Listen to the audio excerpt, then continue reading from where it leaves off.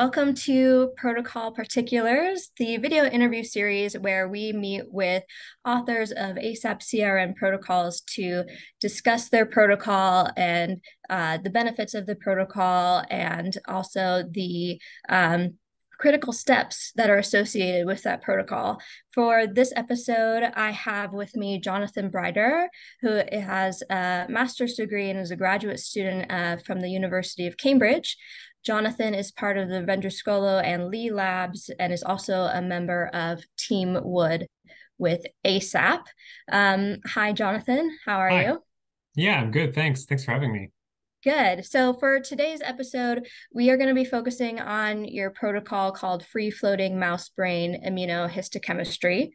Before we go into that, though, I was wondering if you could just briefly tell us about your ASAP project and how the protocol relates to the project. Sure. Yeah. So in our ASAP project, we are focusing on sort of a lot of microscopy techniques and sort of really cutting edge microscopy, trying to improve sensitivity and detection thresholds. And in that context, we're looking at detecting very early stage, very small oligomers of the pathological protein alpha-synuclein in human brain tissue samples. And so for that, also, we apply different methods of immunohistochemistry with a specific focus on increasing our signal to noise ratio.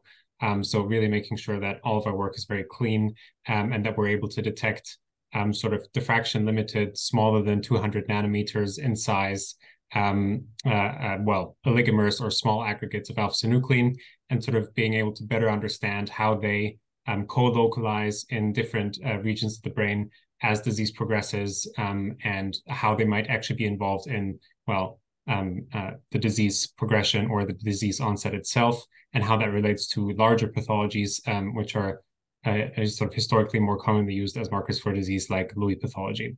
So yeah, we're looking at really tiny things in human brain tissue, these tiny alpha-synuclein aggregates, and for that, immunohistochemistry is a really great way of doing it. So this protocol is focused on staining under the free-floating conditions. And I was wondering, in what context would someone want to do immunohistochemistry under free-floating versus the slide-mounted conditions? Yeah, I think that's a really good question. I think sort of maybe I should preempt everything by saying I don't think one is necessarily better than the other. I think both have their individual use cases, and that was something that I had to learn when I first learned this protocol. I thought I'll just do it for everything, but both of these techniques have their individual use cases, as I said. So I think for the free floating method, the largest pros of using it that I see, for me at least in my hands, the first thing is tissue penetrance. So if you have a thicker tissue section, anything that's sort of above 20 microns in thickness, and you care a lot about, like we do, for example, about co-localization of small proteins with different cell types in the brain, especially in the 3D dimension, right? So the Z dimension, it's good to cut thicker, and then you need your antibodies to penetrate all the way into the tissue. So you get nice images that are consistent on the borders of the tissue, but also on the inside. And for that, free floating is really, really good because the immersion in the reagent just increases the tissue penetrance a lot compared to doing it on a slide, where one side of it is always stuck to the slide, and you get much poorer penetrance. And so you can turn that right around and say, well, look, if I have a very thin tissue section, anything below 20 or 15 microns in size, actually what happens is the free floating is a bit rougher on the tissue, so to speak. So what might happen if you have a very thin tissue section you're trying to stain, and you're doing it free floating, it might happen that it dissociates or it comes apart a little bit, or it starts becoming a bit fuzzy on the edges. So that's one of the downsides. If you have a thinner tissue section, if you really care about specific protein-protein interactions, it's probably better to stain them on a slide. I think that's sort of the first set of reasons for choosing one or the other. And then the other big thing about free floating is batch size. So in a free floating method, you can stain a lot of tissue sections at the same time very quickly and very, very cost efficiently. Also, if you think about cost, like using antibodies, using, fluorophores, all that kind of thing, all these reagents, you save a lot of, quantity by doing it in a free floating way because you can incubate them all in one container, let's say. And secondly, you can basically stain a whole mouse brain, for example, in one go. Whereas if you were to do that on a section, you might have 3 or 4 mounted per section before you start staining them. You would have, hundreds of microscope slides flying around. So yeah, throughput really. If you care about high throughput, or if you care a lot about tissue penetrance, I think free floating is a really good avenue to explore. Yeah. So you kind of touched a little bit on some of the logistical aspects, when you mentioned that you can, look at the whole brain or you can do the batches. So something else that I was thinking about is if you were to think back to when you first started actually conducting these types of experiments, what were the tricky parts in the process? So your protocol looks at like tissue collection, prep, staining, and imaging. And so if there were any parts in that whole process that were really tricky that you could give advice on to others who were starting this experiment, I think that would be great. Yeah. Yeah, I think that's, I'll try to give some insights there. Obviously, just with any other protocol too, you have some quirks you have to work out in the beginning. Stuff doesn't work or doesn't quite work the way you want it to.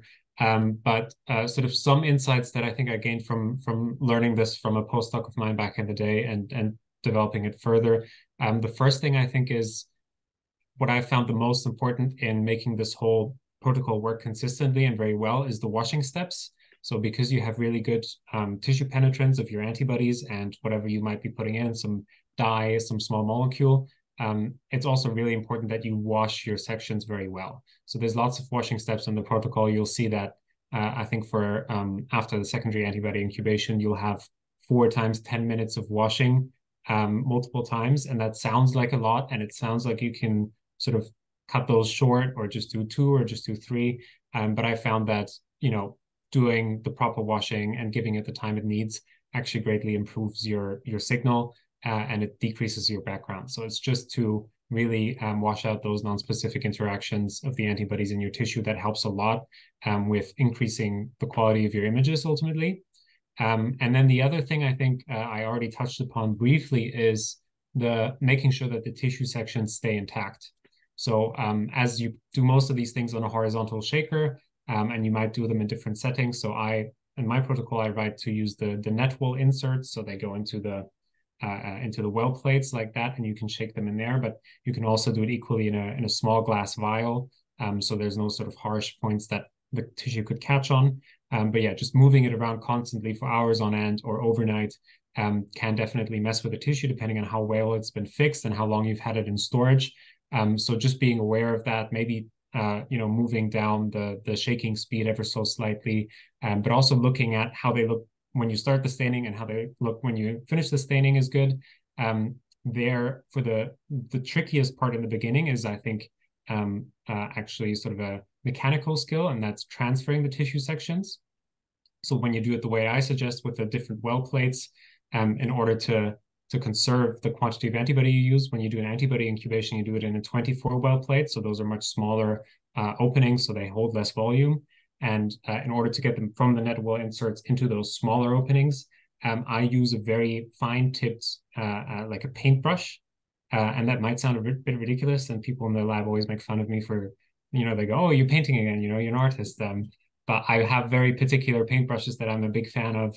You can get them in any hardware store, obviously, but it's good to have one that's very fine tipped, so it's not very broad and that has soft bristles. And then you always wash it out in filtered PBS or even in ethanol, obviously between steps and between using different antibodies. But it helps because you can sort of scoop under the tissue section. It lays flat on the paintbrush, and you can just move it over and sort of have it slide off your paintbrush without damaging it at all. And that's sort of, at least for me, the easiest way and the best way I've found of transferring tissue sections back and forth. And equally, once you're finished with the whole staining and you're mounting your sections on a microscope slide, the paintbrush comes in super handy again. You just take it out of solution, wet the microscope slide ever so slightly, and literally just scoop them on. You can use the paintbrush to make sure they're all flat and all aligned, and that really makes your life a lot easier. One more thing I'll mention, I think this is true also for on microscope slides when you're doing the on-slide staining, is I've always found consistently with lots of antibodies that I've used, primary antibodies that I've used, that an overnight incubation at 4 degrees works much better than an hour or 2 or 3 at room temperature. So I know people like to, everyone's time is valuable. I have this problem too, that an overnight makes it a 2-day protocol instead of a 1-day protocol. But it just looks better in my hands. So I would recommend, if you try the 1, 2, 3 hour room temp and it doesn't look that great, or you're not sure your antibody's binding well, the overnight usually does it for me. So that's the other thing that I found to be super helpful, actually. Yeah. Awesome. Yeah, that's really great insight. I love that you talked about the paintbrush, and that's fantastic.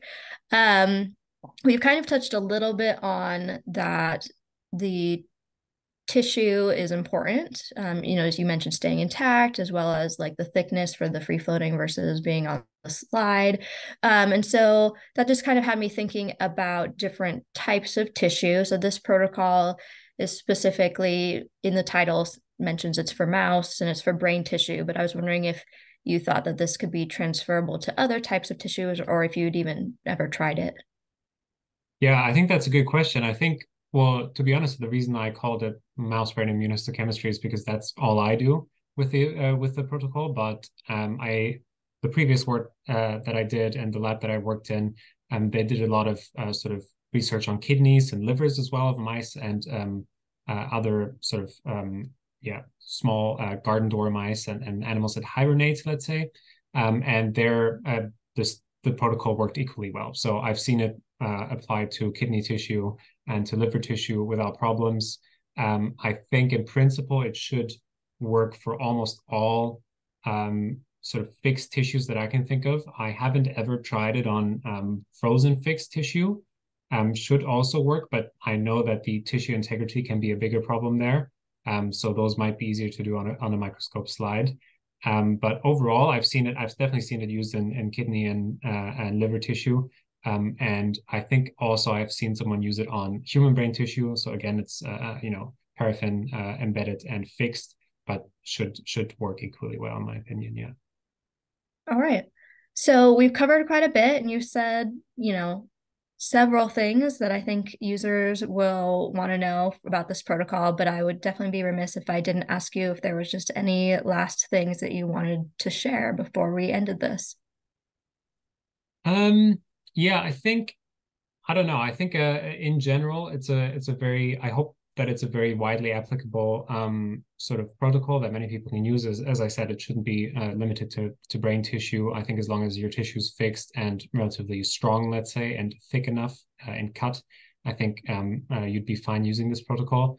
The one thing that I will say is I think that especially for the antibodies that you use, the concentrations that I mentioned here are obviously very specific to the ones that I've used. But in general, I found that you can even go a bit more dilute than what the manufacturers or the suppliers recommend.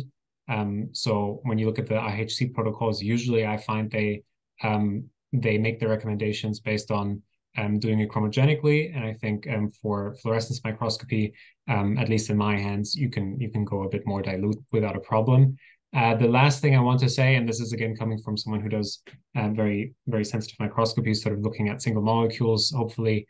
I think I say this in the protocol too, and I think it's generally good practice when you're doing high resolution microscopy is to filter all your reagents. So this is something that is in my protocol.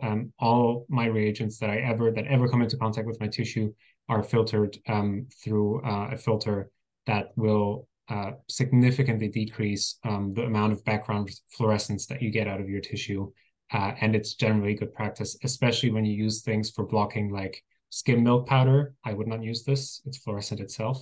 But also BSA, there's always a bunch of other proteins in there that are going to mess with your background. So filtering all your reagents is a really good general practice to do, I think. Yeah, I think that's kind of what I wanted to say there. All right. Thank you so much, Jonathan. This is really helpful. Thank you very much.